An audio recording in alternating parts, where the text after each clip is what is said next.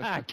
Welcome back to game number 2. EG going up against Fnatic. I am very lucky because I'm here with the Dane that could actually predict. Interesting to see the fact that you're talking about this combo that you get from EG, where you have like Mushi. the tombstone. Yeah, they're going on Mushi again, but Net's got defensive disruption if they want it, but instead they go aggressive. Last Wreck Array will connect on PPD, and they'll inflict some decent damage onto him and just force him back off the lane while SumaiL puts on the flame gun. Mushi, he's burning out. In fact, he'll die here. SumaiL will take the first blood. Net's looking for the revenge. With the attack from the tower, he's going to have enough.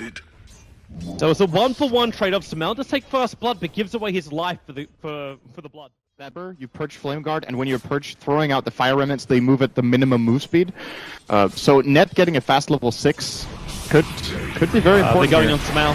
Mushi, that's a big loss. He's way too early. PPD's around the corner as well, and Mushi, he's trying to stand his ground here. He knows he's dead, and they might actually be losing Net as well. EG, this is the dream right now if SumaiL can pick up 2 kills, and in fact, the last one goes to the Winter Wyvern. A little bit of extra cash coming in there for PPD.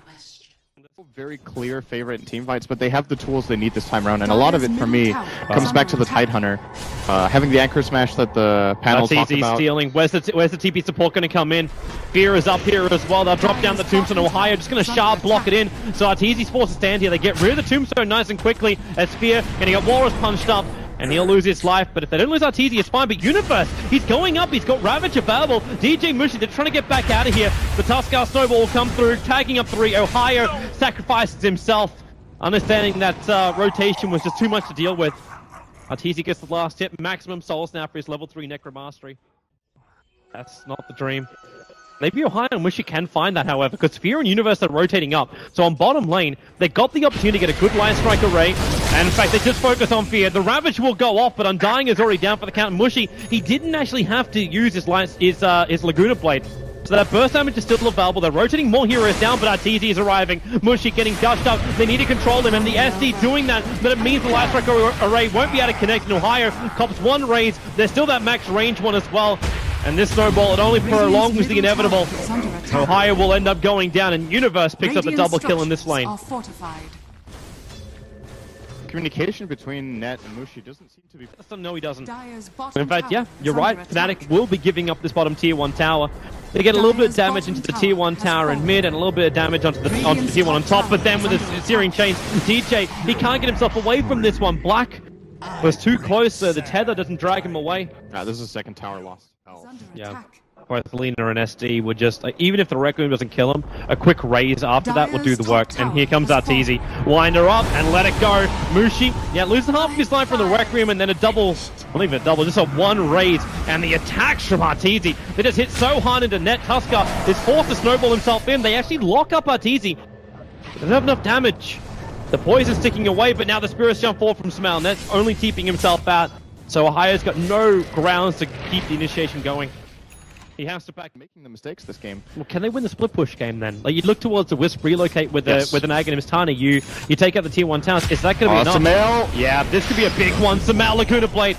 That's a quick pick. The relocate came in from DJ and Black, but this might actually put them in more trouble because Arteezy on bottom lane, he's going to wind up the Requiem. No, he's waiting for them all as the relocate. It's only going to be DJ now. Arteezy. Boom! Okay, Ethereal Being, be no more.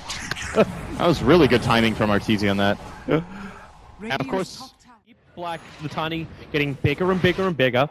As long as you can keep him farming and moving from these positions, then you're good. But these observer walls that we're talking about before being planted makes it so they instantly see Black. TJ's trying to relocate him back out again, but Universe understands this. So Black, okay, the curse has to be used to save him. DJ will end up dying as Black does some damage, but he knows he's down. Arteezy with the raise will finish the job.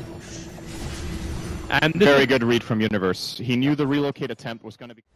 And of course the Ring of Aquila, which is standard nowadays. But I think it's a great choice this game. It works for him. And after the upsetting game 1, they need stability more than anything else. And Arteezy, yep, that's a deep toss. And Arteezy, BKB wind up. The Walrus Punch will cancel the ulti. They have enough damage. Okay, with the snowball protection, they may have enough. But the snowball went over to SumaiL. It didn't go over towards Arteezy, but they might pick up both. In fact, Fnatic will do so. Mushi doing his work, taking Universe out of this fight. We haven't seen the Meg or the Ravage do anything. In fact, Black is still standing in the front ground. Ohaiyo blinks for Universe. Now he goes to the Meg. The Sora brings his life back up again, and they're going to cold embrace Universe up. Ohaiyo a little bit too close off that snowball, but Fnatic, 2 huge kills. Both SumaiL and Case. Fnatic have actually been really unlucky with their D warning.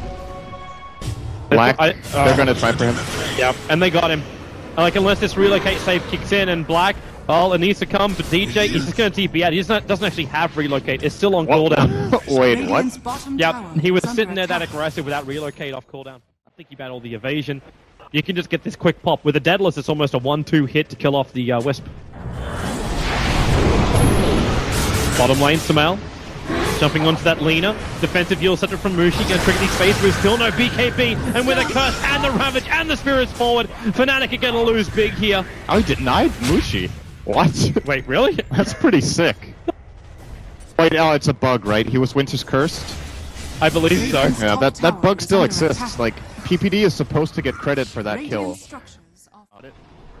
The way the game developed over the last 4 minutes, I feel like doesn't allow him to get the Manta now. He has to get that big item.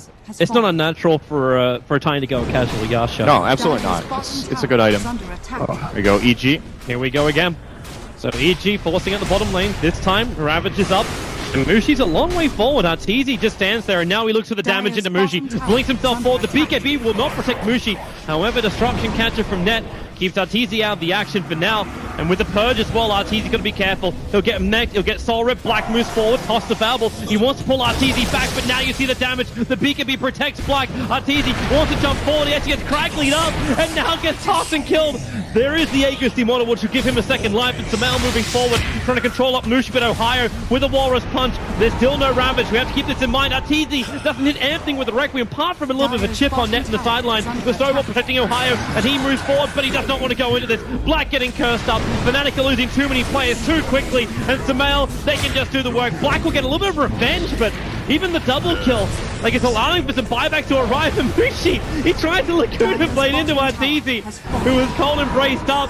The Death Requiem will pop, and in fact now, it's Fnatic with the expensive buybacks. They are pushing EG away. They go after SumaiL, and there's no shield. SumaiL will drop as well. The bottom racks remains alive, and EG, they just, even though the buybacks were there from Fnatic, EG just gave so much back to them. That when you take another bad team fight, then we're talking. But yeah.